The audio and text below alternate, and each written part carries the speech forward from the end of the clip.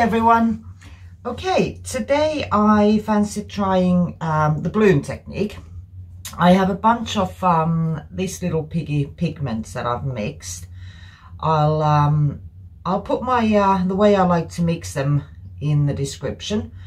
But there are a lot of products here in Europe that we can't get, not easily or very affordably anyway, compared to what the US people are able to get. So I've adapted to that, and I use a medium made with 3 parts Amsterdam acrylic medium, which is intended for mixing your own paints, and 1 part Liquitex pouring medium, and that's what I use for dispersing the dry pigments, and then I just add more of that medium, and the consistency seems to be pretty good for the bloom technique.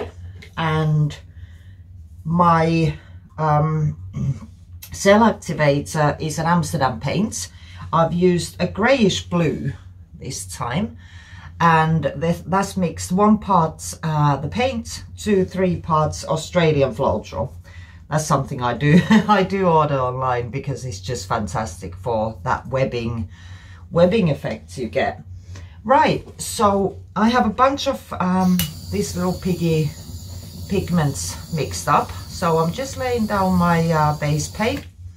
I'll put the recipe for that in the description as well. And I have a bunch of these absolutely gorgeous paints mixed with COP. So what I'll do is I'll just spread out this pillow a little bit, torch the air bubbles out. Yeah, I'll speed up the video now and put some music on for you, and I'll come back to you in a bit.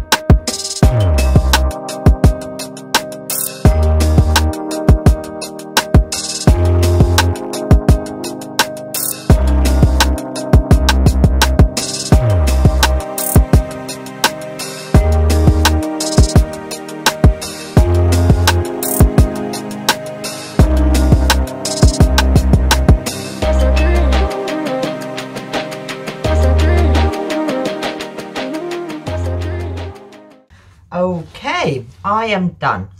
Right, I don't have anywhere near as much webbing as I'd like, only a tiny bit there.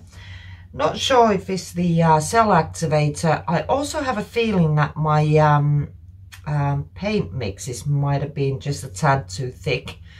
They were a little bit tough to move, although I don't know. I'll keep experimenting, but I want to show you these colors up close with a flash, because they're all metallics and they look really cool. I'll just grab the camera.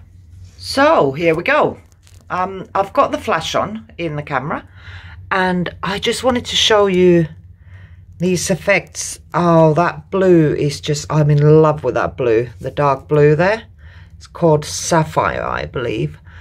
And I have some more, what you might call it, transparent paints as well, and they're creating that. Look at that goldy sheen just there. I can't wait to see how this dries.